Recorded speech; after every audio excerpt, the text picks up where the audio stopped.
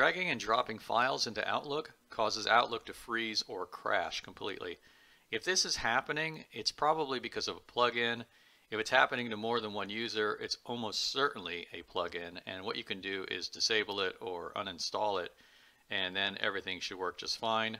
The other thing you should check for is to make sure that DDE communication is being accepted by Outlook. DDE is Dynamic Data Exchange. It's an application that allows different Windows apps, even if they have different formats. For example, Excel is completely different than, let's say, Word. DDE allows those two to communicate with each other, and it allows you to share those types of files between users and use Outlook to actually transport them, and you can even open them and so on. So you want to make sure that DDE is being used, and the way to do that, I'll show you right now, is you can go into Excel. Now remember, this is the Windows 10 version of Excel, and if you have the Windows 7 version, the buttons might look a little bit different, but it's all the same thing. You just go down to Options, you go to Advanced, and then you have to scroll all the way down until you get to something called General, which is all the way down here. You can see your General header right here, and you can see where it says Ignore Other Apps that use DDE. Obviously, you do not want to ignore other apps that use DDE. You want everything to communicate within the Windows environment, so clear this box. If there's a check there, take the check out, hit OK, and everything should work fine after that.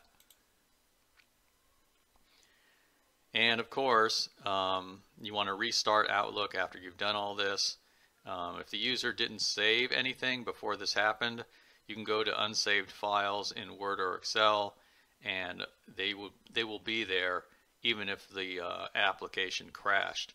If you've ever had Word crash, for example, or freeze up, and you had to log off and shut down your PC and then turn it on and log back in again, usually in the left-hand column here, you will have something that says, do you want to go back to the previous version? This would be the version before it crashed, or where you left off. And of course, you just click on it, say yes, and the user can start right up where they ended before the thing crashed. So that's a pretty easy way to fix that issue.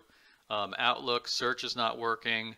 You can go into Services, Windows Search, just enable it and disable it. It should work again. You can also go into your control panel, Index Options Advanced.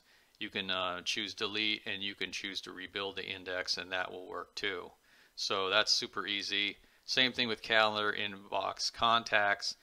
For this, you can go into Properties, Security Groups, and if you have the permissions, you can give the user full edit rights, whatever it is they're authorized to have. And of course, you have to get approval from the supervisor or manager, because obviously anything that requires permissions, especially if you're going to give user access to another person's menu, it might be a calendar, for example, that the users are sharing as a part of a shared calendar, but you still have to give them permission to access it, and certainly you have to give them permission to edit that calendar, even if everyone agreed that they can share it. And of course, when you get approval from your admin or supervisor, remember you have to get approval in writing, so it has to be in an email or a text or something that you can document, so that if people ask later on, why does this user have access, you can show them the approval you got from your supervisor. Okay, so remember, document everything, especially things involving security and permissions.